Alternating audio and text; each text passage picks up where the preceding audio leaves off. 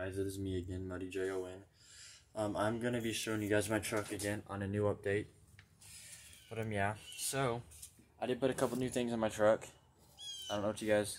I don't really care. Like, I should reward that. Let me guys know if you like them or not. Let me know if you want to see some more updates on the truck when I do more stuff to it. I am gonna be putting a different exhaust on it.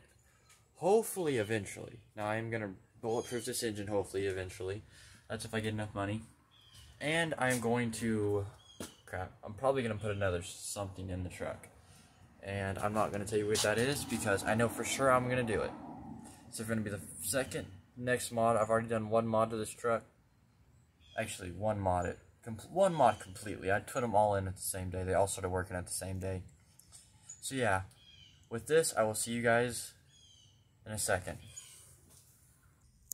I put this radio in the truck from last one I had.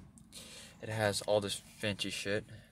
I still can't figure out how to get the fucking radio stations to work. I had it set to Bluetooth for my phone, but I can't figure out how to go back to the radio stations without having to take this thing off right here and resetting it.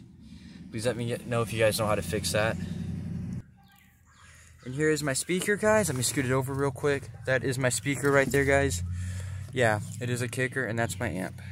It actually does pretty good for what it is. I'm going to put another one of these in here, but I'm not for sure yet. That's not one of the mods I was talking about either. But yeah, and it flipping rattles that thing like no tomorrow. I don't remember if I showed you guys the engine, but it does have the small V6 in it. I mean the big V6. And yes, I did connect my base with this little thing right here. This is a fuse box if you don't know. Instead of blowing my amp or my speaker, it will blow this, and this will be a lot cheaper to fix. Now it's time for the cold start, guys. So yeah, I'm gonna put you guys right here, and you guys can hear the cold start in the summertime because it is hot out.